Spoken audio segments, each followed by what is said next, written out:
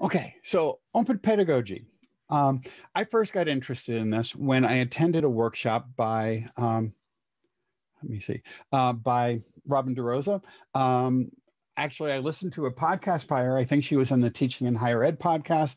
Then she gave a presentation at CIT, and I believe it was May of 2018. And it was just her arguments were really compelling. And then we invited her to be on our podcast. We invited her to give her talk on campus, and that further made me commit to this. So, in general, open pedagogy involves a process where students are not just being passive consumers of academic content, they're actively creating something. They're creating knowledge in some way or creating resources where they're taking what they're learning and then applying it in some way that can be shared. Typically, the sharing is done publicly, but some open pedagogy projects are just done within the class or is used for future cohorts of students. And we'll talk about some ways in which that could occur. But in general, there's this aspect of it where they're creating something that other people will use. And that's one of the main advantages of this in terms of the motivation that it provides to students. And I lost the focus for my remote here. Okay. It also involves active learning because they're not just reading and taking tests or writing papers, they're actively engaging with the content. And that there's a tremendous body of evidence suggesting that active learning techniques are much more effective in encouraging long-term recall of concepts. One of the things that was really compelling when Robin DeRosa was talking about this in these various formats is actually a term that was first used by David Wiley, and that is open pedagogy assignments are non-disposable. A disposable assignment would be the type of thing we generally do in most of our classes, where students will create something, they'll write a paper, they'll create homework assignments, they'll take exams, and all that is generally delivered to us either on paper, if we're in the classroom perhaps, or electronically in a Dropbox. And all that is stored typically in Blackboard. We give them feedback, and then the semester ends, and all that disappears. If they wrote a paper and they kept a copy of it, they at least have that. But the assignments generally don't have any life beyond the course. Anything they create in the course is stored in the Blackboard course shell, which students lose access to right after the semester ends. So the assignments that students are creating here have a life that extends beyond the semester. So anything they create is going to persist, and it's going to be something they can point to, that they can refer back to as a sample of their work. So, and there's lots of things you can do. Many people use, many institutions have digital portfolios for students where they save samples of the work so that they have the same type of thing, which in a sense is a form of open pedagogy. Well, or it has many of the same aspects as this does for that purpose. It often involves some type of service learning where you're creating something that's going to have benefit or value for others. It could be other students, could be for society, it could be a resource in general that's provided over the network. Let me just briefly talk about some broad categories of examples. One is to provide annotations for online content. That Hypothesis is a tool, for example, that has been used for about a decade now for this type of thing, where students can go out and read things and leave comments on it. They can provide annotations that are publicly shared. They can also, and this is one of the things that Robin DeRosa did, just going back a little bit, what she noted was that she was teaching courses in early American literature, and students were paying hundreds of dollars for anthologies of early American literature that all consisted of work that were in the public domain. And she realized that perhaps she didn't really need to have students pay hundreds of dollars for access to free materials that was publicly available. However, she was using it because of the quality of the annotations, the footnotes, and other things that were embedded in the text. So what she had students do is create a textbook for future versions of the class where the students would find that content and they would annotate it. They would provide the annotations using hypothesis and then just create collections that became textbooks for the future. So they were doing the annotations and they were actively learning by putting the materials they were reading in terms of the broader historical context, in terms of the literature of the day, in terms of the cultural context of that. So they were actually doing the types of things that the editors were doing in the past, but they were actively engaging with the text and putting it in this context in a way that could then be shared by future classes. Another common form of an open pedagogy project is to have students create blogs. They could be blogs within the class. We've got that really crappy blogging tool within Blackboard, which you can always use. But again, that goes away at the end of that. Students also, though, have access to Blogger in our Google instance. As of last year, that was finally turned on campus. So you could have student blogs that could be public facing. They could be restricted to the class, but they could create blogs on any topic. They could, for example, be blogging about their experiences with the pandemic within the context of your course. They could be using a blog to reflect on their learning process. They could be writing blogs on aspects of what they're learning that could then be publicly shared to a wider audience. There's also wikis. One of the most interesting example of a wiki project was, I heard it on a podcast about 6 months ago, was a Portuguese language instructor in Texas who had students write, I think it was I forgot what city it was in Texas, but in any case, he noted that on the Portuguese wiki, there was no information about their city on Wikipedia in Portuguese. So he had the students create a Wikipedia page on the city in Portuguese, which gave them some really good practice interacting with, taking things that they know and translating it into Portuguese in a context that was public, but was providing a public resource for others. Glossaries are things that are often done. Maya Brown, who was in the theater department until she left this past year, had students create glossaries associated with Shakespeare's, I forgot what it was. Was it the tragedies? Well, in any case, it was a Shakespeare-related glossary. Many people have had students do this for the discipline they're working on, having them create public glossaries of key terms that they were learning and so forth that then are shared on the internet in some form. Podcast projects is something that many people have also done. Vanderbilt University has a large institution-wide class podcast project where many classes have students create podcasts that are then shared on their own podcast channels. And they also have an overall Vandivox channel for, Vanderbilt as a whole, where they take the best podcasts from all those classes and they share those on a larger and more heavily listened to public-facing podcasts. And that's something that can be done really easily just with students' mobile devices. Students can create videos.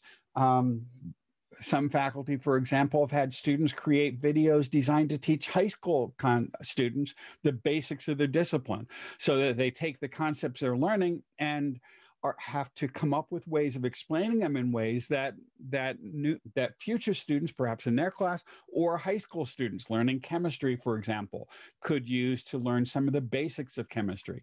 And when you have to put together something like that and explain it to someone else, you're going to learn it much more deeply than if you're just reading and taking tests on the concept.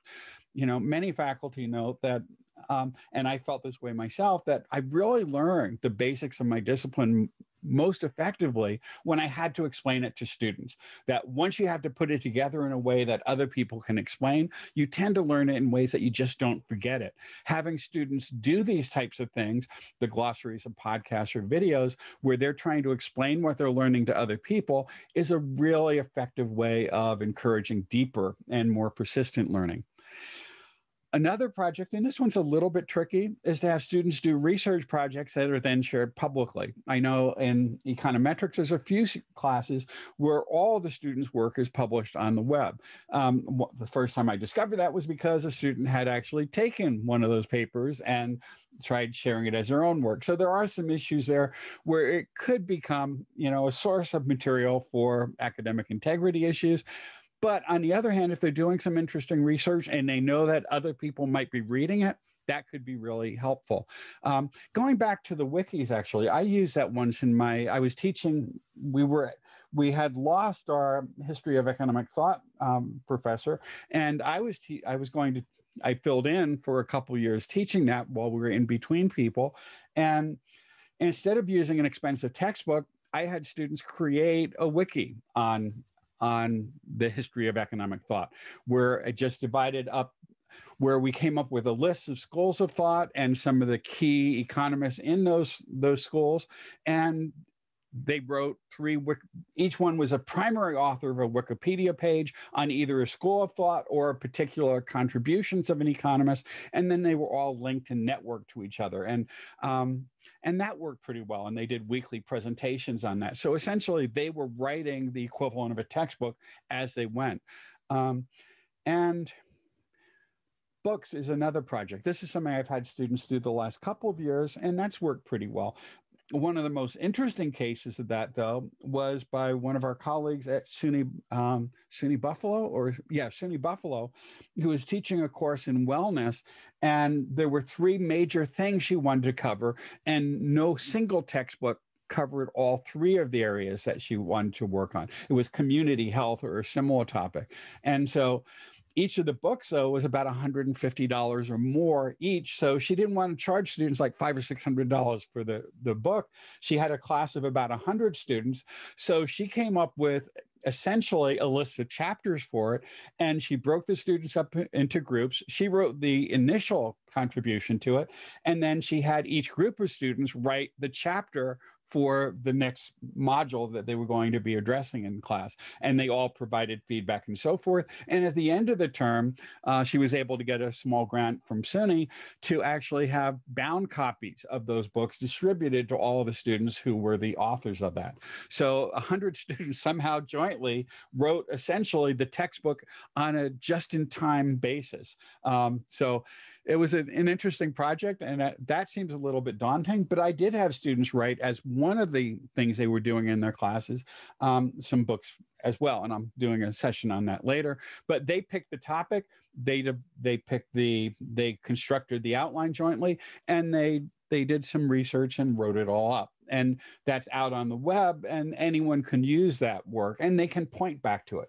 One of the things that my students noted, we actually recorded a podcast with 3 of them, and this was something that they pretty much all really were enthused about, was that they now have something that they can share. One of them said that, now when I go back home and I try to explain to my parents what I'm learning in economics, I can refer them to this. They get to see what I've been doing, and similarly with their friends. And also some of them mentioned that they wanted to list it on their LinkedIn profile or LinkedIn, their resumes and so forth, as a signal to potential employers of, the type of work that they're capable of doing.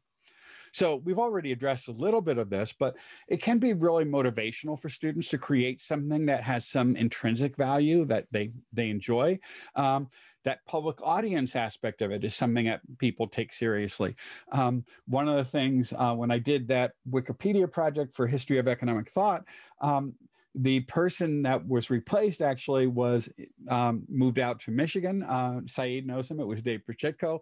But one of the things I told students is that this is out on the web, and I'm going to invite some historians of economic thought to look at your stuff, and they may provide feedback and give you some comments on it. And Dave did that a little bit, and they were really impressed by the fact that other people were out there looking at what they did.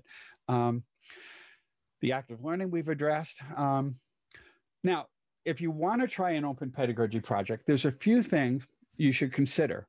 One is, don't just do it because it's fun. It should be closely aligned to whatever your course learning outcomes are, and make it clear why you're doing this to students so that they see that this is very directly related to what they're trying to learn. one of the issues that potentially can come up is student privacy concerns. That if you're going to have work that's publicly shared, how do you deal with cases where students may not want to have their work published on the internet? They may be in an abusive relationship. They may be in some situation where they may be an undocumented, they may not have citizenship or permanent residency status, and they don't want their name publicly tied to the institution. And those are things you should be willing to address. One way of dealing with it is just simply giving students the option of whether they make their work public or private. When I've done the podcast project with students, I give them choice of whether they want the podcast shared on the public podcast or whether it would be shared only within the class to the class residents, where it was sent essentially in a Google Drive folder where only members of the class had access to it. Or if you're going to do something public facing, you could let students use pseudonyms or something similar. So there are ways around that, but it's something you should be sensitive to. You have to, particularly in an environment where we're in, if you're teaching remotely, you have to come up with some ways, or at least give students some suggestions perhaps on how they should arrange, how they can organize their collaboration, whether that's going to be done within class times, if it's synchronous, how they might collaborate outside. I know in project, one of the things that many people have suggested is that if you're teaching an asynchronous class and students are collaborating and you're forming groups, one thing you might ask them to help form the groups, you can either use a discussion board and let them post when they're available and what they wanted to work on, to let the groups form from within the discussion. Or perhaps you could do some type of a survey and ask students when they were most free to do work. Some people can only work early in the morning if they have caretaking responsibilities or work responsibilities. Other people might only be available late at night. Some might only be available to work on weekends, or some might only be available a few days of the week. That type of information is useful to share so that students are able to come up with some way of collaborating, unless, again, they're going to be working in class. And in the projects I've used, it's usually been a mix of some time spent together in breakout rooms recently, and some of it is spent outside of the class entirely. Probably most of their collaboration was done outside of the class, but then they'd come in, they do some coordination, they divide up the tasks, and then meet on their own as needed, typically. And you have to provide some plan for feedback, both from other students, preferably, and the instructor, and a process for revision. Because, if students are going to be posting work publicly, you want it to be something that they're going to be proud of, and leveraging the feedback you have from peers, as well as your own feedback, can help improve that. And, if you just give students an assignment telling them that they have to create this by the end of the semester, they'll start working on it at the end of the semester. We all tend to procrastinate. So if you're having them do a big project, scaffolding it into a number of steps. When I had them working on the book project, I had them first as a class, they constructed the broad category and the outline, but then they were broken up into chapters, and they came up with an outline for their chapters, which were then shared, and they got feedback from the rest of the class and from me. Then they constructed a bibliography, and then an annotated bibliography, and revised their outline. Then they came up with in a lit review of the segments they were working on. And then they came up with, a first draft and then a final draft before it was all done. And there was feedback all the way, both from their peers, from other groups, and from me. And that's it. If you want them to do reasonably good quality work that they're not going to be embarrassed by later, having that sort of feedback and making sure that they don't procrastinate, as we all tend to do. I know I do myself. So other issues you have to be concerned with is copyright and intellectual integrity issues. You don't want them just copying and pasting. But a nice thing about these projects is because they are public facing, students are aware, and you may want to just gently remind them of that, of copyright issues, and that they can't just copy and paste things because other people can see it and they could, file a takedown notice and so forth.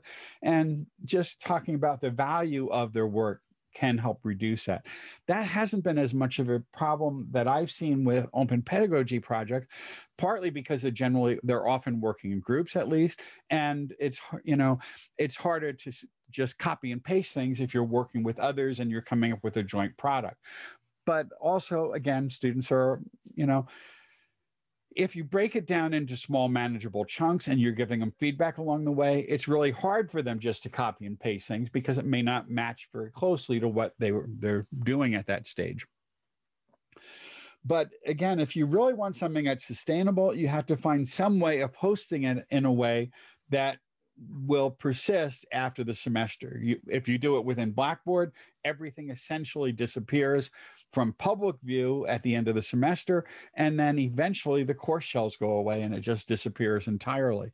But there are lots of public sites out there where you can create things that will last at least for some period of time.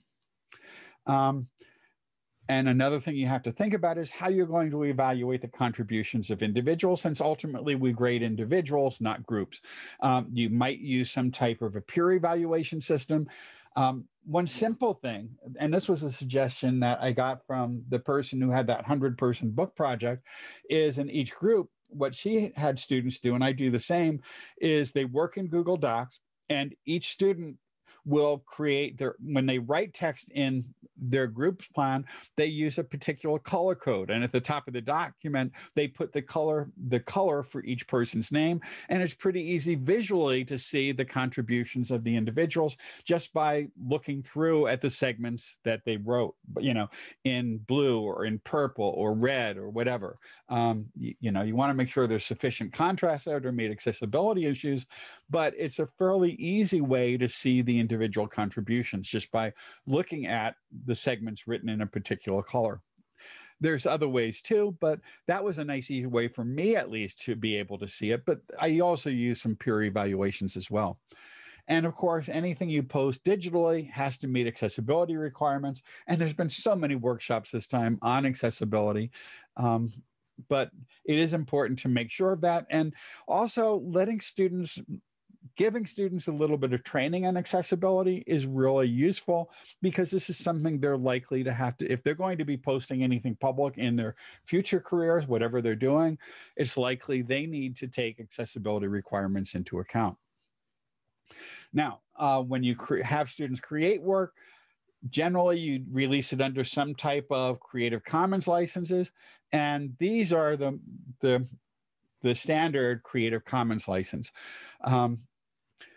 So the most public form of attribution is CC BY. The most open form of licensing for student work is CC BY, which means anyone can use their work for commercial or non-commercial use as long as they give students credit for their work. So basically their work would have to be cited. That's the most open form. Now, it could also be the CC BY SA, which is the attribution is required in each of these, but the share alike provision is added so that if they release it under this, anything that's created using it has to also be released under this license. So commercial applications could use this, but they have to make it anything that's created using that material also share alike so that anyone else can use anything created. Most commercial applications wouldn't use this work because it would essentially mean they'd have to release any work built on it under this license. The no derivatives means that people can't modify the work that they've created. Non-commercial means it could only be used for non-commercial uses, so that no one could sell anything that was created using the work. And then you can combine those things to form the last two. Students in my classes, basically in each of the classes, chose the CC BY licensing. And so that will show up in the copyright for the work that they created. So I don't think they have to worry too much about people taking it and publishing it and making millions off of their books they created. But they were quite willing just to share the work, and they unanimously agreed on it. I was really pleasantly surprised by that. And there's more information there. One thing that I haven't done, and I probably should, that's often recommended, is that you have students sign a release form so that they're releasing the copyright under the terms. You know, everything we did was all done as a joint decision and everyone bought in, but to cover yourself, it would probably not be a bad idea to have students sign a release saying that their contributions to this are released under this Creative Commons license, whatever, you know, the class agrees to. I wanted to open this to questions. I was rushing through that a little bit. What types of assignments might you use or might you think about using for open pedagogy? And also, let me just share this with you before we get to that. Come on. Oh, there it is. I'll just put this in chat. This is a website where I did a presentation about 1.5 years ago, maybe 2 years ago now.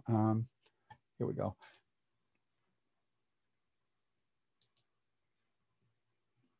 Okay, so that's in chat.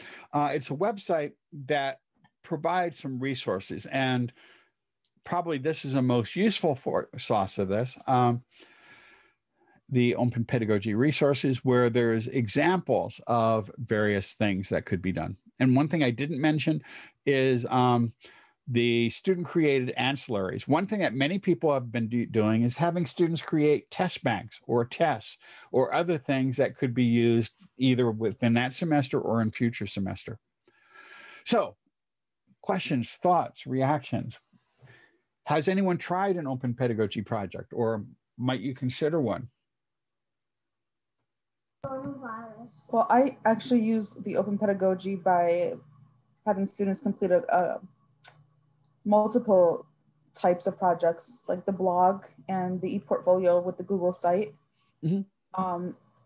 The podcast I haven't gotten into yet, but I've considered, and creating videos, and then they link everything back to the Google site. Mm-hmm. So it becomes their portfolio that they can use in the future. And I did look back to see if anyone has accessed any of their Google sites, and just a handful of students over the course of the past few semesters have continued. Some of them have not, but we've used different social media platforms as well to create videos. And I do tell them to, for security purposes, to create a brand name. So that, and like when they're creating a YouTube channel or any of the platforms, that they're creating a name that's other than their own. So that helps protect them. Mm-hmm. As well. Okay, that's a good suggestion. Yeah. Naja, is that for your technology course? Yeah, that's for the technology. But, you know, I'm thinking like even with a disease class, you can actually use a blog and for assignments have students blog about specific diseases. Yeah, I was actually thinking about it for either disease or introduction to health promotion. At the end of the semester, we kind of go through the whole process of needs assessment, program planning, program implementation, and we don't get quite to evaluation, but if they could blog about that process and, you know, reflect on it as they're going through it, it could be really effective to use next semester. Say, hey, look at what, you know, what they did, what they encountered at these different phases, because we spend a full, say, 6 weeks minimum on that. So that could be a really nice reflective, I don't know if blogs are used as a reflective They tool. often are. Yeah. It's interesting because I found that the students actually preferred to blog over creating videos. And the reflection is like my son today, he wanted to set up a blog for gaming. So part of that was helping him think about, you know, well, what's the purpose of this? What are you going to tell them? It's that same thing with our students, right? Here's an 11-year-old that's thinking about it. But if we put it into the part of, let's make this an assignment for our students, I think they'll become more accustomed to it. Yeah, absolutely.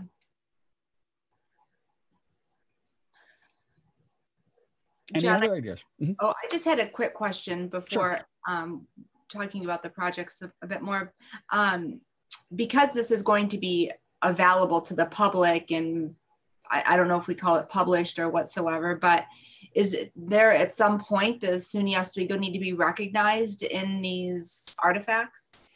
Well, if SUNY Oswego was going to pay for it, then yes, that probably would be good. But I haven't seen any evidence that SUNY Oswego is going to pay for it. So it would be nice. And, you know, that that podcast project at Vanderbilt just strikes me as a lot of fun, and having students from different classes doing it. They vote on the best podcast from each class, and then they're shared, and then there's some sort of rating overall in terms of what's the best student podcast that year from Vanderbilt. And so there's a little bit of gaming in there, but it seemed to work nicely. Okay, thank you. But yeah, it would be nice if we provided more resources for that. So I have a question, John, or anybody else here who has done any of these projects. So I teach art history, and the bulk of students that I teach are not art history majors. They're studio artists. So when I've thought about doing some of these kinds of things over the years, and I guess the closest thing would be having students write exhibition labels, which asks them to then work in a different field as well, museum studies, which some of them are minoring in. But I guess my question for any of you who have done this is, do you find that to be more successful, you're dealing with people who are majoring in the discipline? It doesn't have but there's to a be. level of expertise that they're developing. They may find more intrinsic value in it if they're majoring in it, but it depends on what you have them do. See, I teach the 230 level of health and technology, and a lot of students are hesitant. Some of them probably have anxiety when they first look at the syllabus, but what I tell them is, I'm not looking for perfection. I'm just exposing them, right? Giving them some foundational information of how to use the tools. So if you're using it from the history standpoint, I mean, there's a lot of videos that have been created by historians that use technology to educate populations, right? They've used their skills. And I think that's what you're tapping into, like maybe creating a song out of it, or some other, like using the examples of the videos that have been created. It's just a different way of communicating information to populations. Right, but I guess the concerns that I always have is I have to expect them to have a level of knowledge, just even in terms of research and understanding where to go, how to find good resources. And so I know what I struggle with my students is, if they have to do any research, they want to be able to just do it through Google.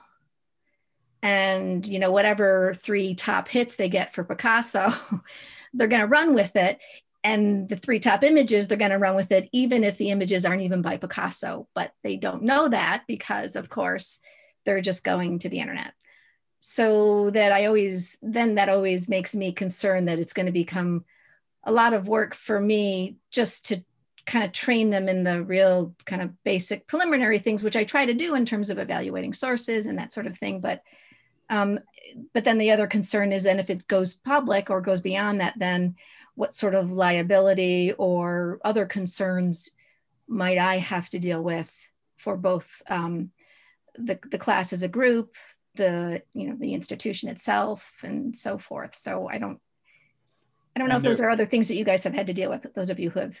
Well, if you're doing something in art right now, there's so many art galleries that have released some of their collection to the public domain, or under Creative Commons licensing, that would at least deal with that issue to some extent, as long as students were, if you gave students a list of some of the major museum sites that do allow their images to be shared publicly, that would at least narrow down that. But in terms of the quality of the work, the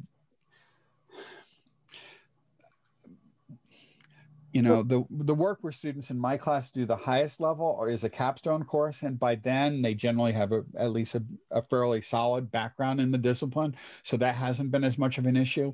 In the intro class, I've just had them take the concepts of learning and in their podcast apply them to what they're reading in the news or what they're seeing around them. For some reason, this pandemic was a major topic this spring into this fall in terms of making connections, but they're trying to make their own connections and talking about how it impacts their life and their families and other things, which is a way which may not work too well in the art context or in terms of museum studies.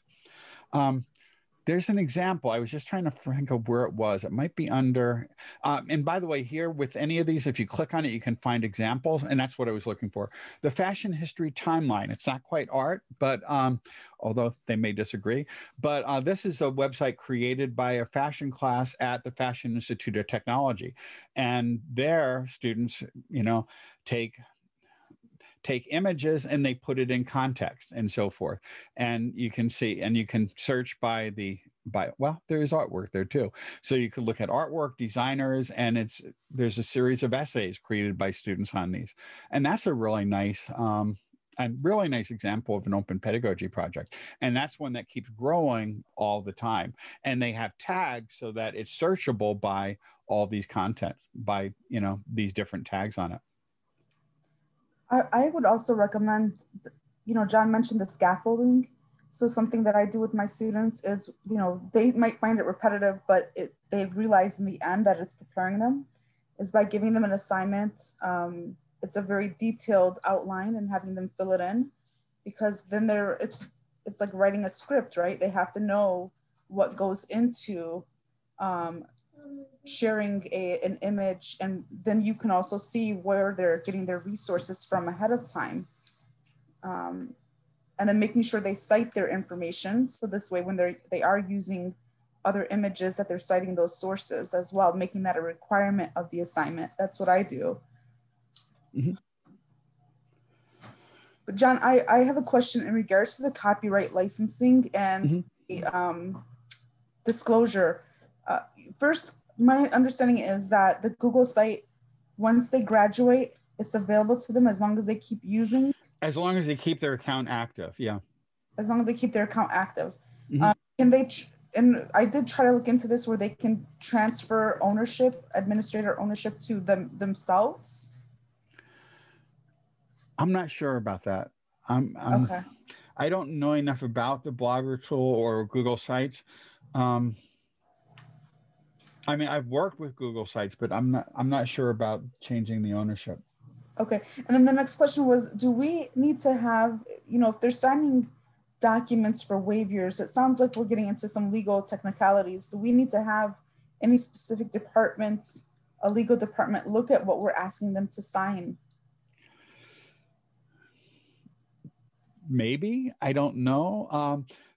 Because I always gave students the option of just sharing it within the class or sharing it publicly. And in that case, since they have the option of sharing it just within the class, they don't have to share it anywhere if they choose not to. And with the podcast project, in 2 of the classes, about half of them chose to make their podcast public. And in the other one, only maybe 20% of them chose to make the podcast public. So, you know, they do have that option. And if someone wanted to take it down, I'm happy to take it down later, but that hasn't happened. When I did that Wikipedia project, though, I did have a student from Russia, actually, who did some analysis of the writings of Marx and Engels. And after he left and he returned to Russia, he actually deleted all of that. And I guess he was worried that he didn't want to have, because he was fairly critical, and he probably didn't want to have that publicly out there when he goes back and starts applying for jobs, and so, or looking for jobs, and being seen as, you know, perhaps a critique of the philosophy there. You know, when they're releasing things under a Creative Commons license, it's a pretty standard type of, you know, agreement, and it's their choice of whether to do that or not. So the only reason for the waiver is basically my recollection of the form, and again, I haven't used it, and I perhaps should, but is that they're stating they're committing to release their work under that license form. You know, they're not taking away any rights for their future use. They're not signing it over to someone else. They're just agreeing to publicly share it and let other people use it. And they get to choose at what level they're willing to do so. So I'm not really sure there's much of a legal issue there. You know, it's not like we're taking your work and trying to profit off of it or something.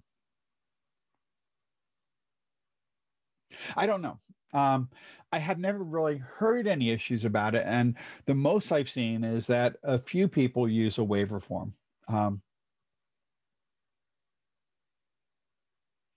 And there's no FERPA issues involved because you're not sharing their grades or any of that. You're just sharing their final product. And that in many court cases have been seen as has been established to not be a FERPA violation, because you're not sharing any information about their grading or their grades or, you know, any records that are specific that must be kept confidential. At least that's how I understand it.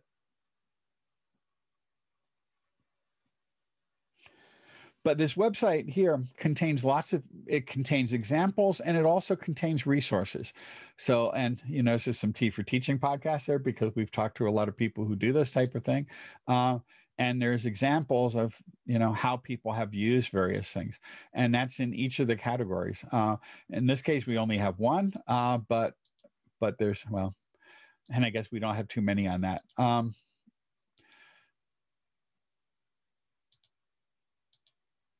So there. So, you know, that this could just give you some ideas for this. And then there was a SUNY task group on open pedagogy projects that I put together when I was the chair of the faculty assembly, not faculty assembly, the SUNY Fact 2 Council. And then I stepped down and now I'm back as chair again, but we're working on different things now. But here are some SUNY open pedagogy projects. And there's a whole series of webinars in there and so forth. And here's a listing of ones that people throughout SUNY have been working on. And there's the Open Pedagogy Notebook, which is put together by Robin DeRosa and a colleague. And many people just share information there on their open pedagogy projects. And it's a nice community that you can join and find out more information. But it's all open and public on the web. I've enjoyed it. And for the most part, I think students have enjoyed it.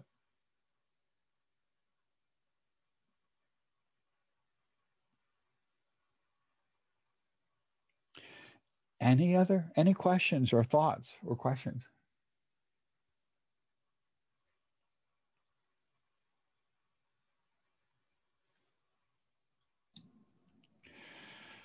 Now, we were part of the SUNY Create project. I think some of you may have known about that last year. We put in an IITG grant 2 years ago now, I guess, and we received it. There were 4 institutions. We were able to acquire 500 Reclaim Hosting domain of your own accounts with, I believe, 500 gigabytes of data. And that was shared among the 4 institutions. We had applied for an expansion for that through the IITG grant program last year, and we were the top ranked program. However, the funding for that dried up. So the funding went away and the grant was not continued. However, SUNY Oneonta was fronted. We each went to our institutions to see if they'd pay a share of it, because the cost per year is only $5,000. Was it $5,000? Yeah. So the cost per institution would be $1,250 to continue that.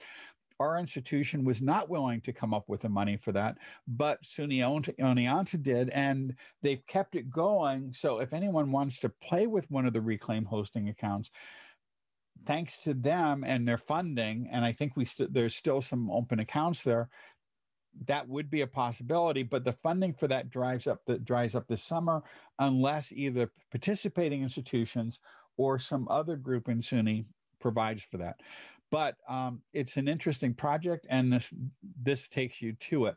The Reclaim Hosting sites is, again, the domain of your own is a site where each student or each faculty member, depending on how they choose to do it, receives basically their own server space with access to a whole host of resources, including various web servers, includes a WordPress site, it includes Scala, it includes various databases that can be used. And, it's a possibility. And I know we have at least one faculty member who's going to be experimenting with that this spring. If anyone wants to, I can get you an account there.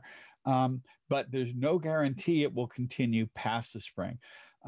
For my own projects, I just paid for them for my students. I paid for a podcast channel, and I'm using the same podcast channel with each class and just adding new seasons as we go to it, because that way I don't have to pay for multiple podcast channels.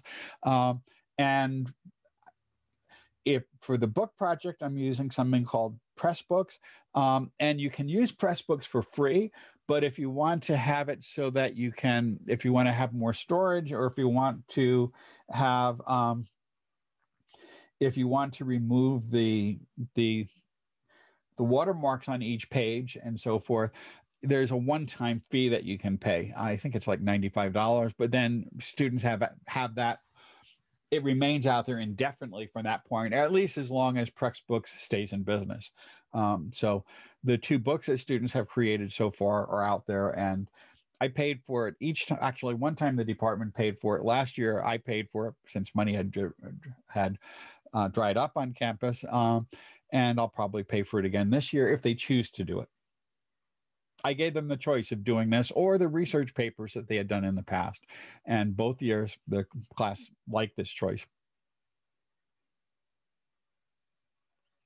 Any other questions?